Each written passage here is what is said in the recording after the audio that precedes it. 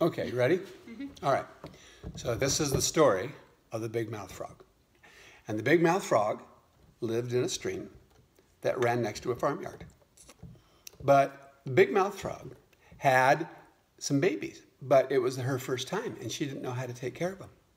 So she went into the barnyard to talk to some of the other mothers to find out how to take care of her babies.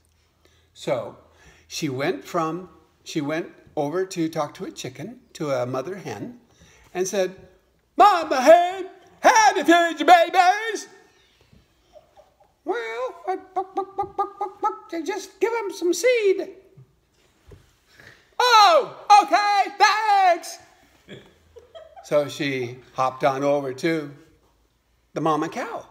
And she goes, "Mama cow, how to feed your babies?"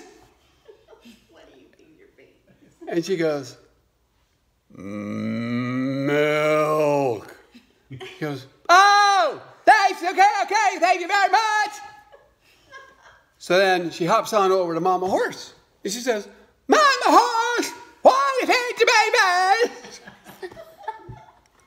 And Mama Horse says, "Hey." "Oh, okay, thank you very much." So she was hopping out, and she was hopping out of the barnyard to go. Oh, no, she stopped and talked to Mama Pig. And said, "Mama Pig, why do you feed your babies?" Slop. Slop. "Ah, okay, thank you very much." So she was hopping back to the stream when she met Mama Alligator. And she says, "Mama Alligator, why do you feed your babies?" "Big mouth frogs." "What did you say?" Bravissimo! That's the best part. That's the best part.